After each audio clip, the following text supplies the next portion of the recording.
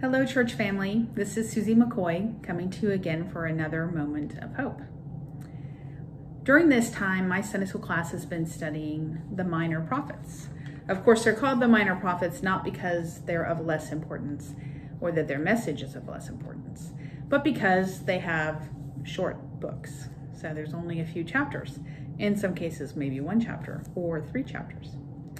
But what has struck me during this time of study is how often the things that the prophets are speaking about apply to us today.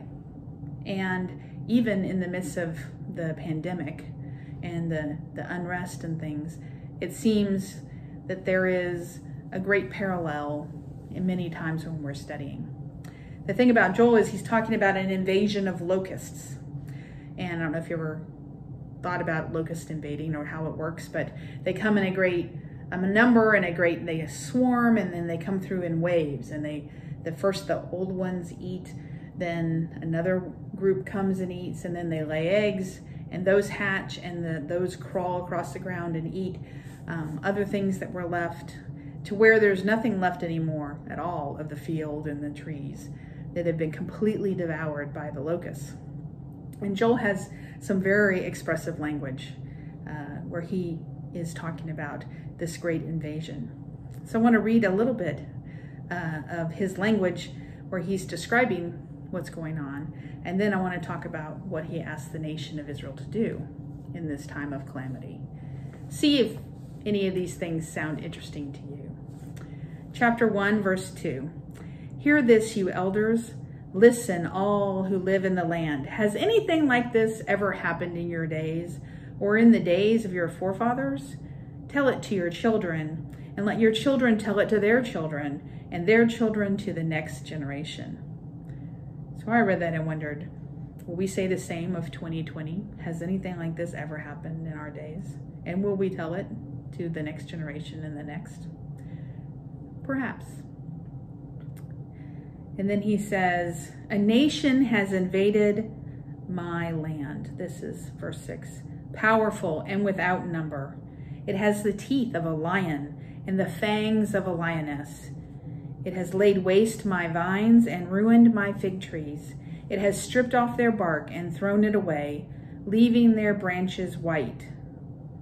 The grain offerings and the drink offerings are cut off from the house of the Lord. So he's describing what seems like an invasion. I wonder if the virus seems like an invasion, coming in waves and waves. As it laid waste to our lives and uprooted us and changed things that we didn't expect it to change. It has brought sorrow. It has separated us physically from one another. And it's a time of great stress. So in this great time, in the Old Testament after the invasion of locusts, what is Joel asking Israel to do? He's asking them to call themselves to repentance and turn to the Lord.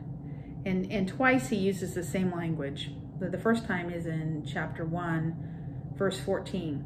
Declare a holy fast, call a sacred assembly, summon the elders and all who live in the land to the house of the Lord your God, and cry out to the Lord.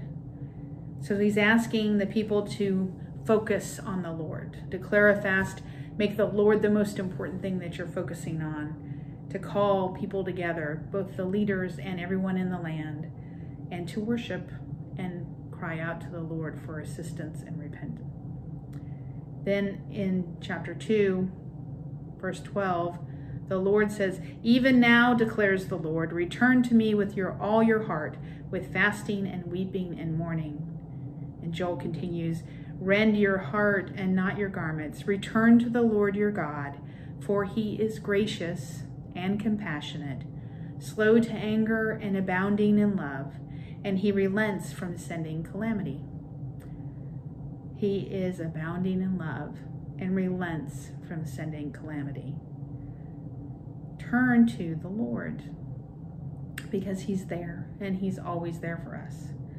So in this time, I wonder if our response is to go to the Lord in prayer, ask him to heal our land, ask him to take away the virus, Ask him that we may focus our lives on him.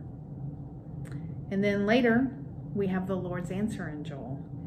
The Lord will reply to them, says verse 19.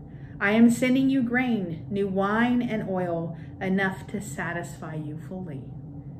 There's a promise from the Lord that he will send positive things and enough to fill us fully. And then later it says, surely he has done great things. Be not afraid, O land. So let's not be afraid.